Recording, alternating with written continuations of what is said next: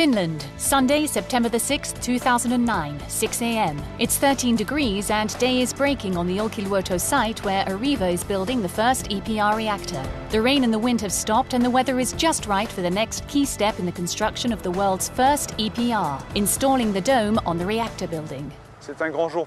It's a great day for ol3VA. In a sense, we're roofing the house.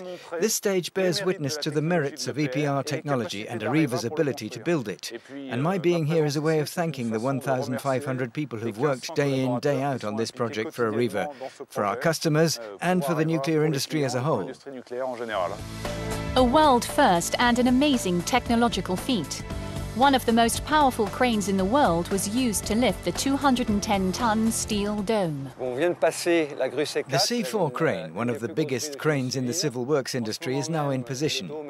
At this very moment, the dome is suspended above the fuel building, and in a few minutes it will be above the reactor.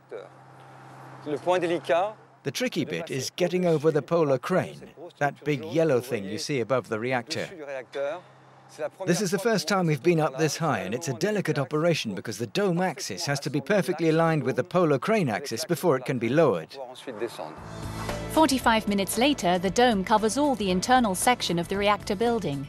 To seal it, the dome will be welded around its circumference and covered with 7,000 tons of concrete. 73% of the civil works is now complete, and the worksite is taking on a whole new dimension.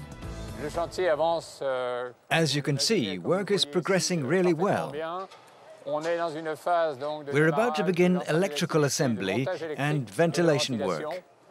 The first tests will be run, notably on the polar crane, which is right here beside us.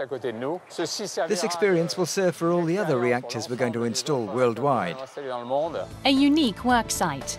The ol3VA Siemens Consortium employs more than 3,600 people from 60 different countries on the ol3 site. And on this Sunday morning, some of them turned out to witness this world first. For me, it's a real special day because I've been working for 2.5 years for this moment, let me say. This has been a long time coming, and we're all delighted and extremely proud to see the dome in place. A number of teams worked really hard to get the project this far.